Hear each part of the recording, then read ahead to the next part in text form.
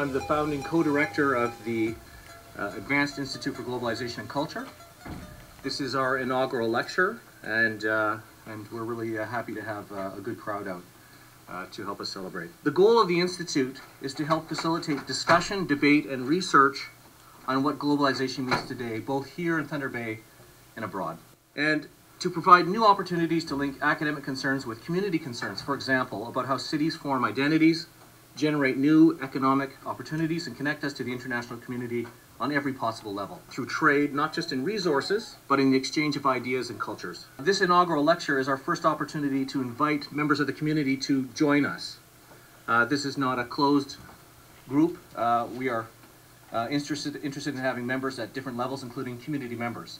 Please join me in welcoming Mark Kingwell to our community to help us celebrate the founding of the Advanced Institute for Globalization and Culture and to help celebrate our lives as fellow urbanites in Thunder Bay. Thanks for coming back. One thing I noticed about Thunder Bay, it also afflicts much of Toronto, is the lack of relative scale.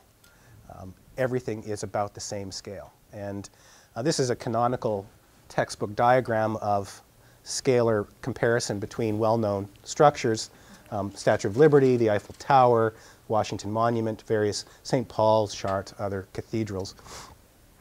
We sometimes forget how much pleasure we take in relative scale, that is, something being taller than something else.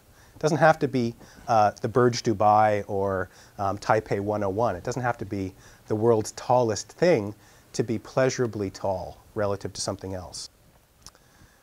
I love this image. This is monumentality. Monumentality.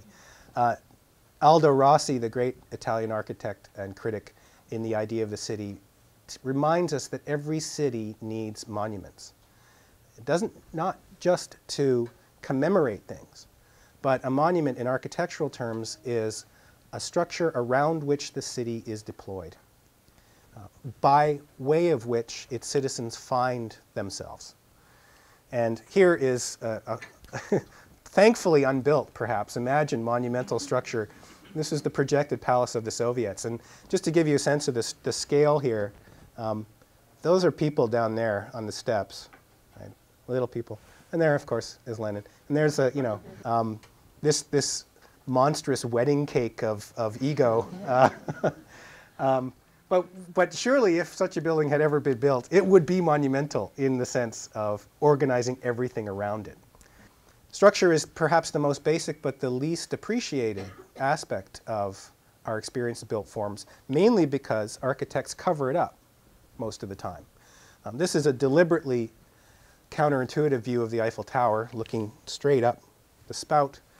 You may know the story that somewhere up there, if you can see the resolution, is the cafe where Guy de Maupassant allegedly ate lunch every day. And the reason was that it was the only place in Paris he would not have to look at the Eiffel Tower. There's the Woolworth. This is 1911. And what's interesting to note about this is an example of a hybrid form. You see here standard kind of Beaux-Arts, neoclassical elements in the design just chunked into a big volume here.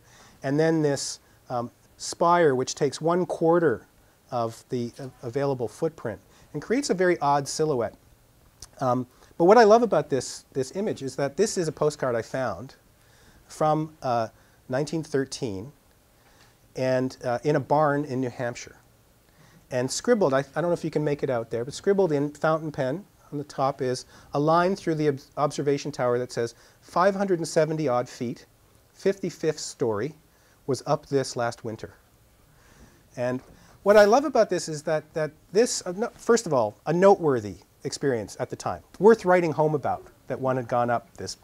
And that then it extends the imaginary reach of the city well beyond the physical limits of the city. And this little piece of ephemera, a kind of media representation in a way, which now, 100 years later, we are inundated with these kinds of representations. This was an attempt to send the city out past its physical limits. Shanghai is it's not the only futuristic city on Earth, but it characterizes something about our current challenges that I think is unique to it.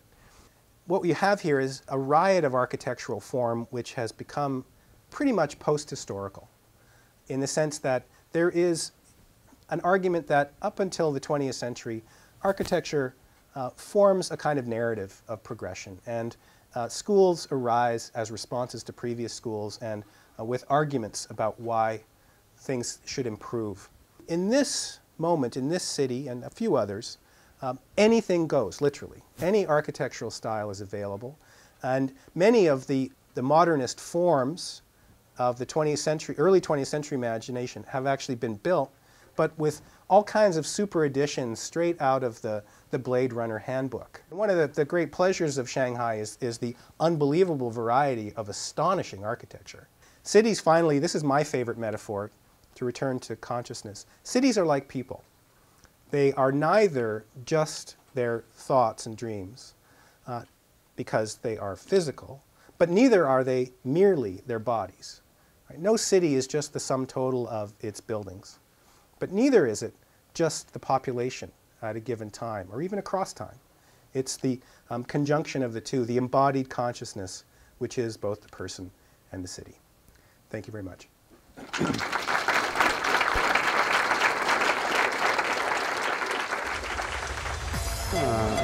That is very interesting.